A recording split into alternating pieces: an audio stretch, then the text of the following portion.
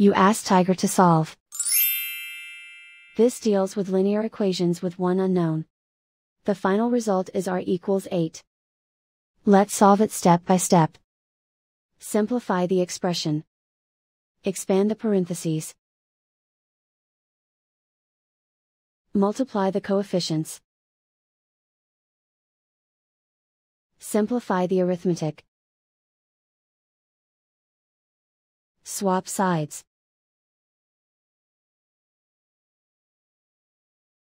Group all constants on the right side of the equation.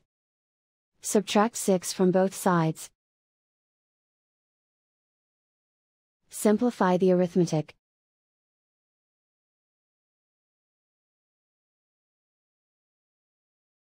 Isolate the p. Divide both sides by -12. Cancel out the negatives. Simplify the fraction. Cancel out the negatives. Find the greatest common factor of the numerator and denominator.